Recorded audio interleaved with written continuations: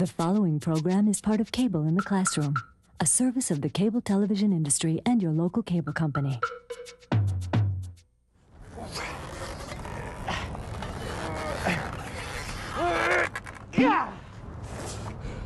You're not going to need this for the next 30 minutes.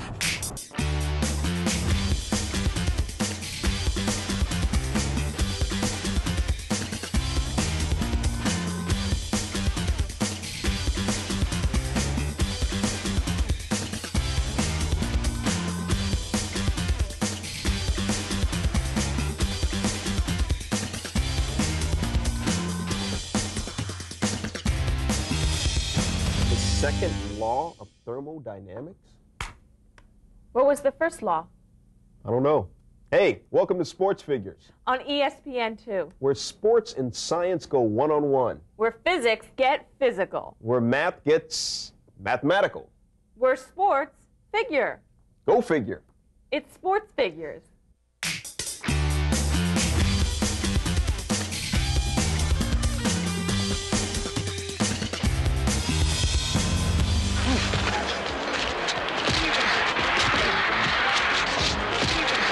Jerome Bettis is just not having a good day out there. He just can't seem to keep his feet under him. Hey man, you want to come down here and try this? No. You're doing just fine. Man, everybody wants to be a coach.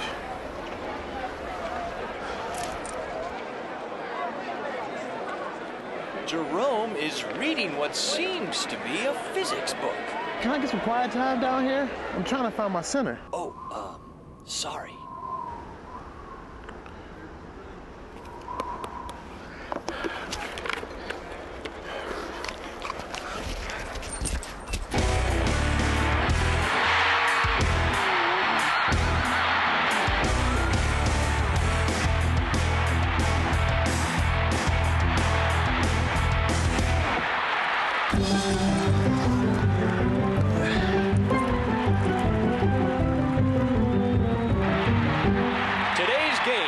To you by Balanced Forces, conveniently located at your nearest center of gravity. Everybody knows you've got to be physical to play football, but how many of you know that physics plays a big part in the game too? Why? Let's find out.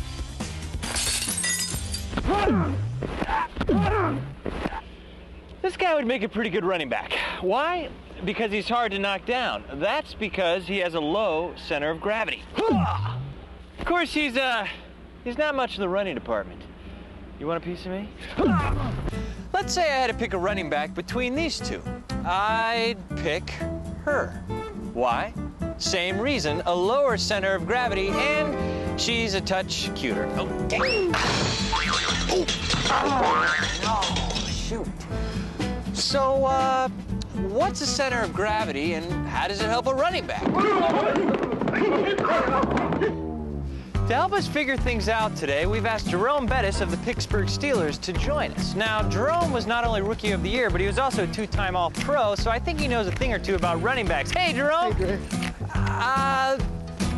What can you tell us about the center of gravity? Jerome? Now, we all know what gravity is. A force that pulls down. Here you go. Oh my God, sorry about that. Now, every single thing on this planet is always being pulled down by gravity. And here you go. Whoa! Now that's the force of gravity. Sorry about that. When something falls, it's because the force of gravity isn't being balanced out. When you're standing on something, the force of gravity pulling down is balanced out by the force of whatever you're standing on pushing back up. If she jumps, there's nothing to balance out the pull of gravity until she hits the ground. Now the ground is pushing back up to balance out the force of gravity. So when something falls, it's because the forces are out of balance.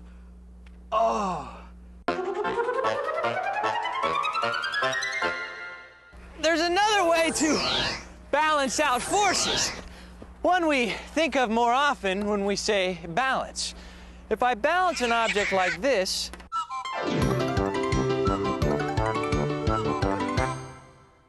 we find the center of gravity. Objects balance at their center of gravity.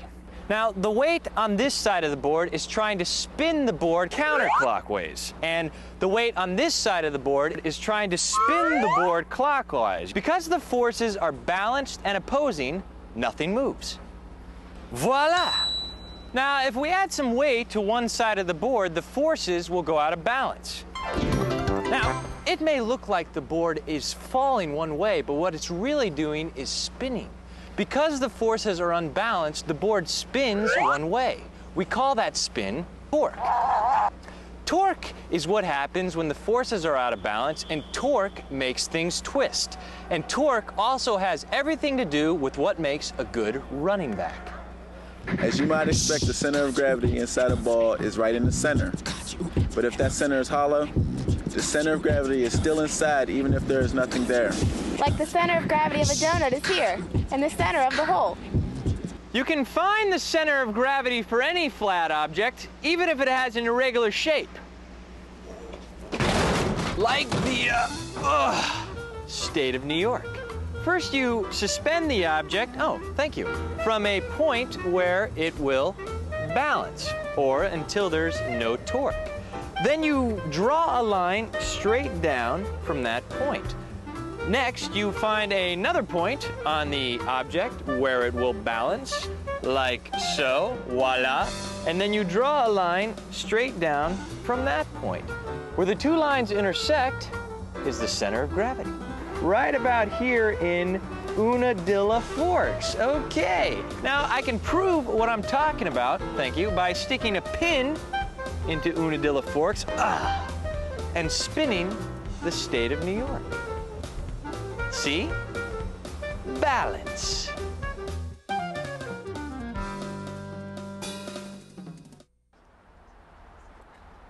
Okay, Greg, I'm with you so far. When forces balance out, it's the center of gravity. And when they're out of balance, it creates torque. Right. But I don't get how this relates to being a good running back. Well, stability has everything to do with center of gravity. And when you're a running back in the NFL, like Jerome Bettis, you have to be stable on your feet, right? Right. All right, let's check it out. Here we have two bricks. The red dots mark their center of gravity. Now, if I wanted to tip this brick over, I would have to apply this much torque to move the center of gravity far enough for it to tip over. But if I wanted to tip this brick over, I would only have to apply this much torque to get it to tip over. See the difference? The brick with the lower center of gravity took 4 or 5 times as much torque to get it to tip over. Now look at this guy. His center of gravity is way down here. Center of gravity has everything to do with stability. You're a really happy guy, aren't you? I think I see where this all comes together. If you have a low center of gravity, you're harder to tackle. Exactly, Jerome. Now, let's go find the secret to your success. Huh? His center of gravity. Oh, okay. Okay, to find Jerome's center of gravity, we're gonna balance him, or at least we're gonna try to, just like the board. All right? Okay, how does that feel? Silly. Okay, great. Now, that right there, that is the secret to a great running back. A nice, low center of gravity. So that's where it is. Let's take a look at it in action. When Jerome cuts to the outside, look what happens. His body leans. The force down from gravity and force up from the ground are out of alignment. Jerome's center of gravity is now this much out of balance, causing a torque that wants to tip him over. But if Jerome were a foot taller, his center of gravity would be higher and that much further out of alignment. Look at how much more torque there would be. If a defensive back hit him now, it wouldn't take much to knock him over. That stability is what keeps a great running back like Jerome Bettis on his feet during those very quick maneuvers. There he goes. It's also what makes it hard for the defensive players to tackle him. You have to apply a lot of torque to get Jerome's center of gravity so far out of balance that he's going to fall. But let's say Jerome tried to run like this with Melissa on his shoulders. The center of gravity would be much higher. That's right. You'd probably balance out right about here. So if I lean to one side even a little bit, my forces would be way off balance. Exactly. You'd probably be a heck of a lot easier to tip over. Whoa! Physics and football. Get him! Okay, Jerome, so what other ways can a running back like yourself use their center of gravity? Well, you know, right before you're getting tackled, you can crouch down and get low and use your center of gravity to break a tackle.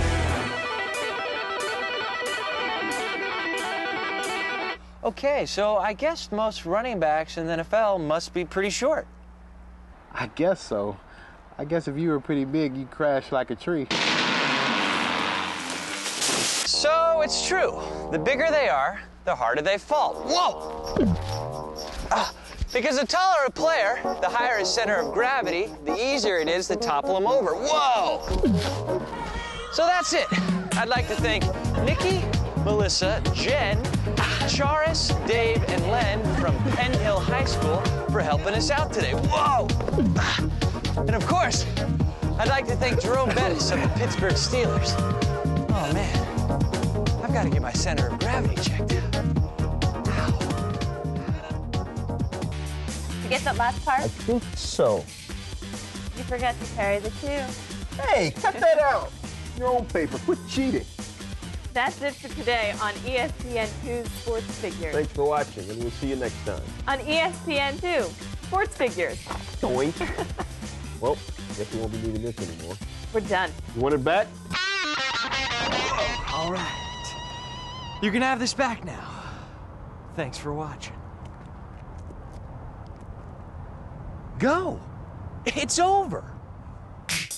ESPN2 Sports Figures is presented commercial-free for educators to record and use. Curriculum guides are available to help integrate sports figures into your classroom. For more information, call your local cable system or Cable in the Classroom at 1-800-743-5355. You can also access Sports Figures lesson plans by connecting to the ESPN Net Sports Zone at the internet address on your screen. ESPN2 Sports Figures makes math and physics a ball. The preceding program is part of Cable in the Classroom, a service of the cable television industry and your local cable company.